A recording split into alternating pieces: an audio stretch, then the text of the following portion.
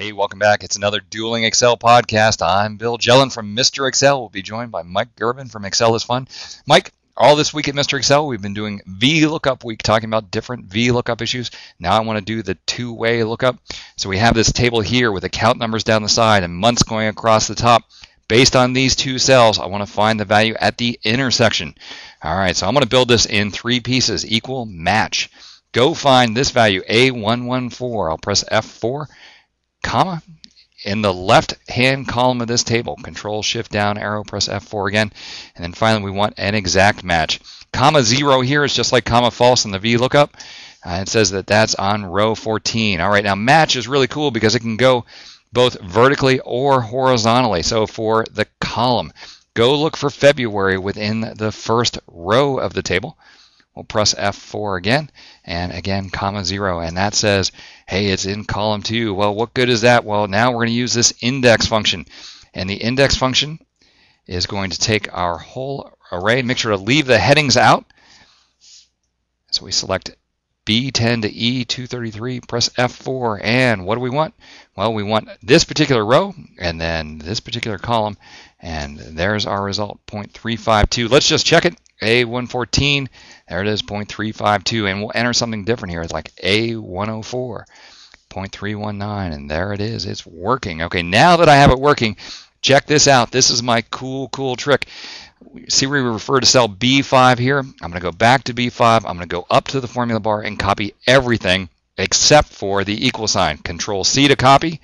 Come back here, click on B5, and Control-V to paste. Cool. All right, next up, B6. Come back to B6. I click on everything except for the equal sign. Control-C to copy. Come back down here, B6 to paste. Isn't that cool?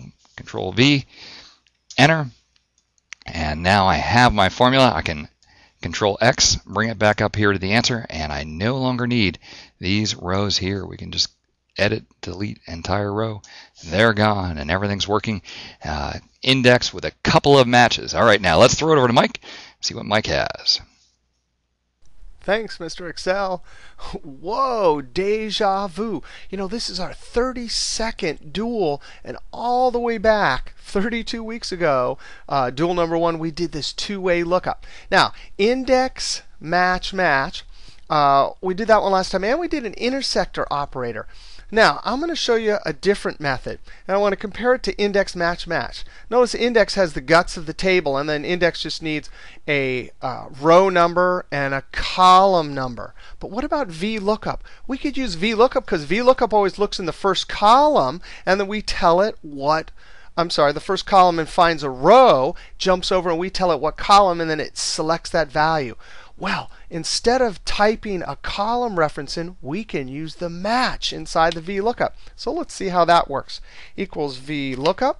I'm going to say the lookup value, since we want to find an accounting in the first column, that's the way VLOOKUP works, is I'm going to select that, comma.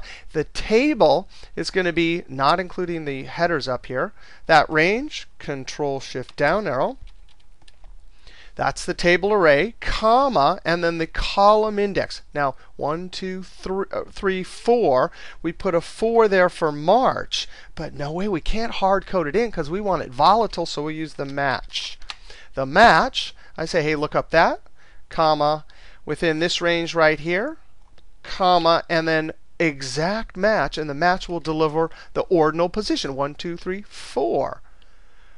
Match inside the column index argument inside of VLOOKUP. We don't need the last argument because this is sorted ascending, so we just close parentheses and then Control-Enter. So that will work right there, VLOOKUP and match, if I type, say, January. Now, 32 weeks ago, what I did was the intersector operator, and I'm going to remind you of that here because it's I don't think it's as efficient as these two methods, but it's interesting. This is a good one you drop on your friend that thinks they know everything about Excel, and you go, well, what about the intersector operator? Now, intersector operator works like this. We highlight some range, type a space. That's the intersector operator. And if we highlight another range that intersect, then it will always return the intersection. Now, you don't want to have to do that each time. We want it linked to these up here. Now, how do you name? Because that means we'd have to name this whole column January, this one whole February, this accounting, this one accounting to 103, etc. Well, there's a keyboard shortcut that does this automatically. I'm going to select the whole table. This is the selection keyboard trick, Control asterisk. And then the keyboard shortcut to name from selection is Control Shift F3. It's going to say, hey, are our names in the top row in the left column? Yes, they are. Now, let's go ahead and try it. Equals JAN space accounting 104. Sure enough, it'll return that 357. Now, we don't want to have to type it in each time, so we need a formula that's actually linked to these cells. The problem with this is that Excel sees text. That's text. JAN is considered text, so that's not going to work. There's no intersection. So instead of using the raw cell reference, you have to use the indirect function, which takes text like JAN and converts it to its reference. That is a name in memory, so it does convert to a reference. Space, and then indirect again, and we click right there. So that's a very obscure way to do a two-way lookup. But sure enough, it'll work. If I type in March here, then they all update. All right, we'll see you next trick. Oh my gosh, Mike, you've got to be kidding me. You can type in equal January space accounting 101. I always thought you'd have to put that in the sum function. That's incredible. I couldn't believe it worked. I had to come here and test it out for myself. There you go. You just dropped one on me.